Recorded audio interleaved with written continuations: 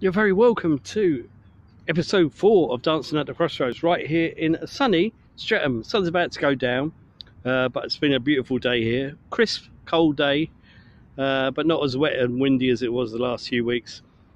Anyway, I hope life finds you well.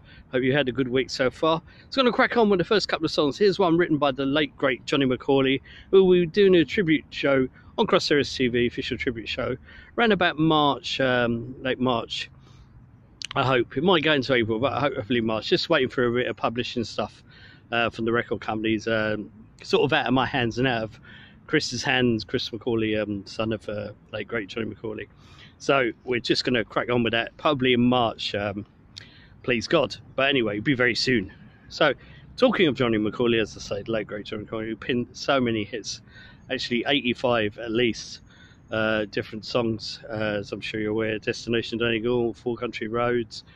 I could go on forever and ever and ever. But anyway, as it's the start of the programme, I won't, as we better crack on.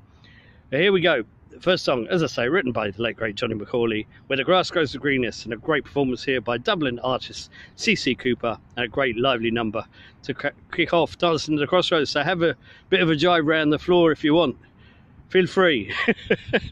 And that's sort of by a brilliant UK folk band, won numerous folk awards, BBC folk awards, and all over the world.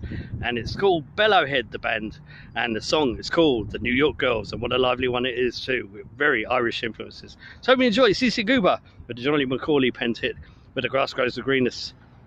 Follow them by Bellowhead with New York Girls. Enjoy.